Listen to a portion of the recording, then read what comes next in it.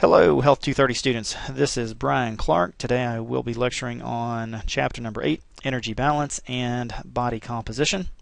And before we dig into the material, I want to talk about a very simplistic example. You see on the screen in front of you a picture of a wood pile on the left, a campfire on the right.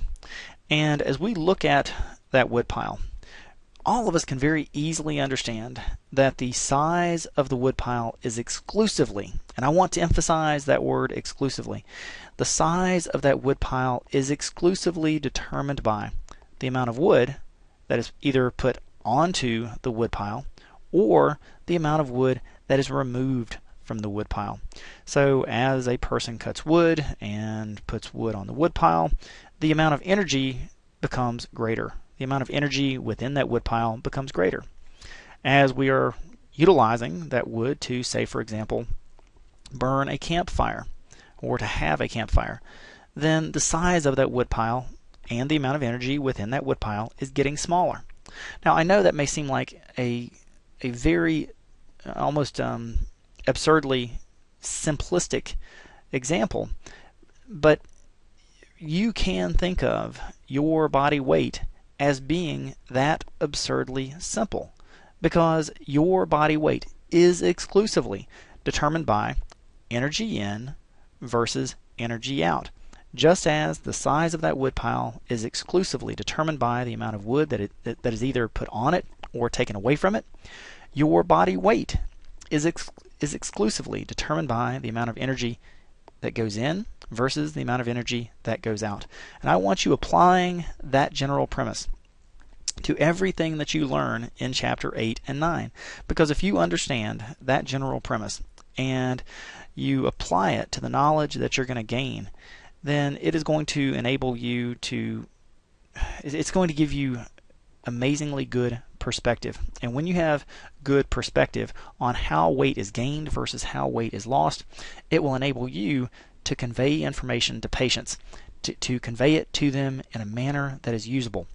Now, speaking of information that is usable, determining whether or not a person will gain weight or lose weight is amazingly easy to calculate. Now, on the left-hand side of your screen there, you see an advertisement for a heart rate monitor. And I don't mean to give any undue advertisement to Walmart, because you can find heart rate monitors anywhere. Walmart, Target, Amazon, the list is endless. And many of those heart rate monitors will estimate. It has been my experience that they are very good estimations. So these heart rate monitors can very accurately estimate the amount of energy that a person burns, because they will tell us how many calories a person burns within a given period of time. So if a person wears the heart rate monitor for an hour, we can determine how many calories the person burns in that hour. Or if they wear it for a day, we can determine how many calories they've burned for a day. Now, on the right-hand side, you will see Diet Analysis Plus. That is the software that I'm requiring you to purchase and utilize in this class. And these dietary analysis softwares, regardless of whether it's Diet Analysis Plus or another diet analysis software, they can very specifically quantify the amount of energy in foods. So by using the diet analysis software, you can determine how much energy or how many calories is being ingested. So if a person knows how many calories is being expended through basal metabolic rate as well as physical activity, and we don't even need to say that. All we need to say is if a person knows how many calories or how much energy is being burned in a given day, and that person also knows how much energy is being brought in to the body through food, then very quickly we can make a determination as to whether or not a person is in a caloric surplus, in which case they would be gaining weight, or a caloric deficit, in which case they would be losing weight. It truly is that simple. And if you can wrap your brain around that simplistic principle, it will enable you to give good information to patients about how to manage their body weight. All right, I'm going to move fairly quickly through the remainder of the material because it is pretty straightforward. I've touched on all of this. I do want you to know the difference between satiation and satiety. They are not the same. Satiation is the feeling of fullness or satisfaction that occurs during a meal. So if you're eating and you start feeling full and you don't need to eat any longer, that's satiation. That occurs during a meal or immediately at the end of a meal. Satiety, on the other hand, that's the feeling that we have in between meals that reminds us not to eat again. Here you see figure 8-2, and this is a good illustration of the biofeedback mechanisms that determine when we get hungry and ultimately when we eat. On this slide, it's worth pointing out that protein is the most satiating, and that interestingly, high-fat foods, which have a lot of calories in them, they oftentimes enhance people to eat more. Or not enhance, pardon me, entice. They entice people to eat more. And that's because, evolutionarily speaking, when we're exposed to high energy density foods, our body says, hey, that's a place where we can get a lot of energy with very little work, with very little expenditure on our part. So that's something that we want to do. However, because food is so readily available in our society, that's not necessarily always a good thing. Actually, it's usually not a good thing. In figure 8-3, you see a very simplistic example of energy density and how sometimes foods with or very small volumes of food can pack a pretty big punch on how many calories they have. Also, it is worth noting that the hypothalamus controls hunger, controls whether or not you are making decisions as to whether or not to eat, and that largely has to do with hormones. I've already touched on this. That's just saying exactly what I was saying earlier. In figure 8-4, you're going to see a breakdown of normal caloric expenditure. About 50 to 65% of caloric expenditure on a given day is going to be from basal metabolism.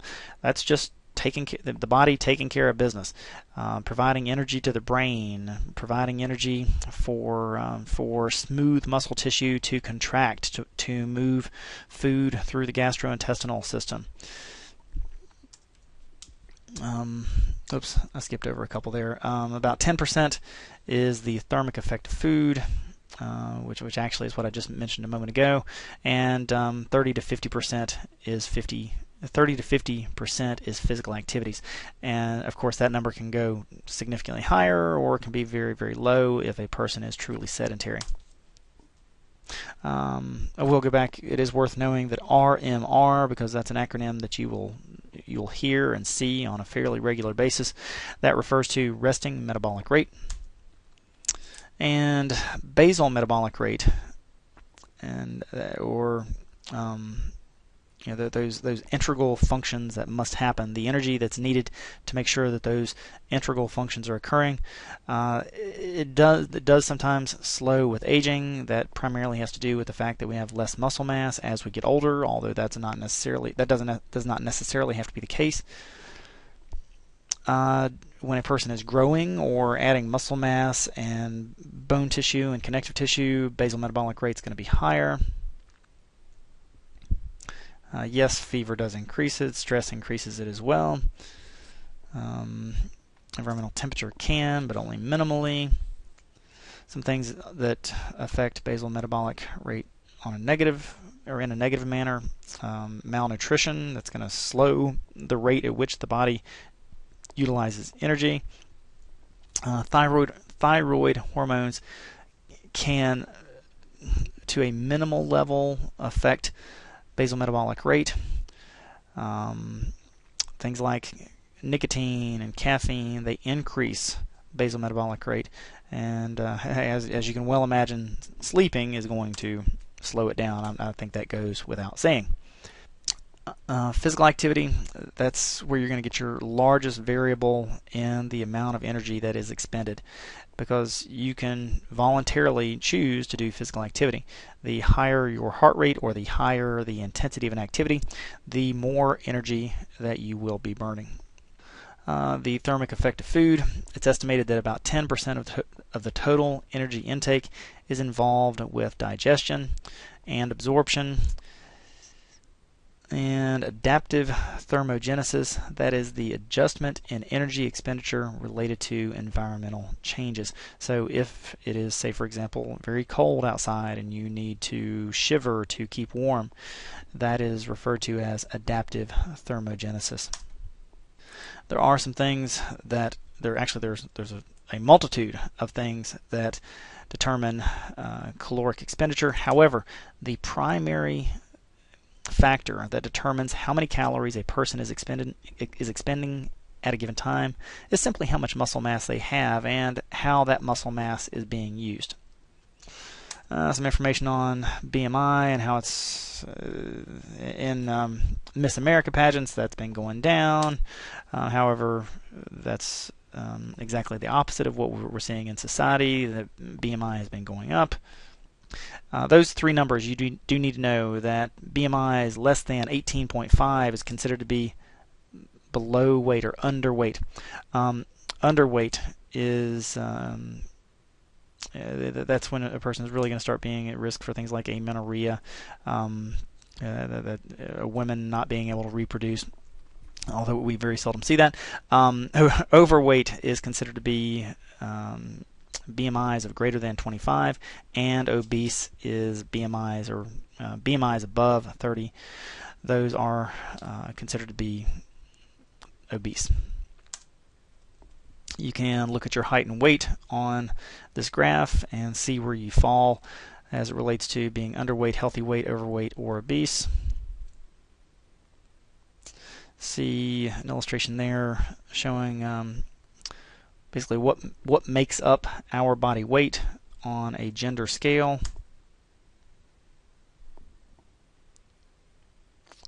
And this is worth slowing down on just a little bit, and you'll see in figure 8-10 that there are different body shapes and that people do have a tendency to store body fat differently. And we know that those people who are more apple-shaped or store their body fat in their upper body, that for whatever reason, and we don't fully understand this yet, that those people are at greater risk for certain types of chronic disease, in particular cardiovascular disease. It's also called central obesity. And you see it illustrated there. That's figure 8-9. That's 8-10. That's pretty straightforward. Basically, the higher your waist circumference, the higher your BMI is going to be.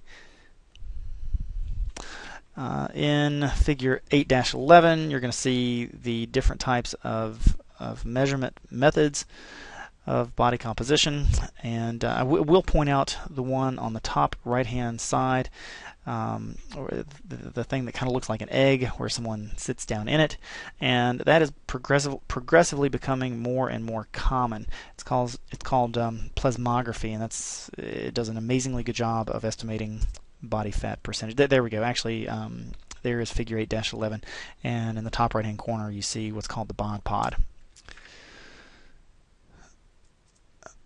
Alright, that shows or illustrates increases in risk for certain types of chronic disease, and you know, see those listed here.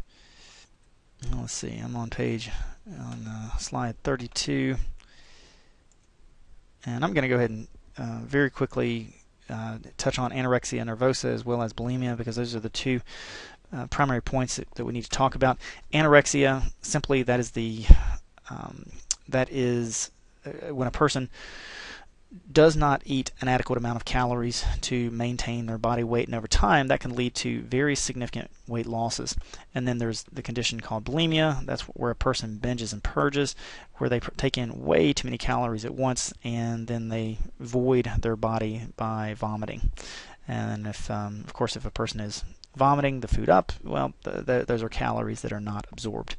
All right, thank you for your attention in chapter number 8.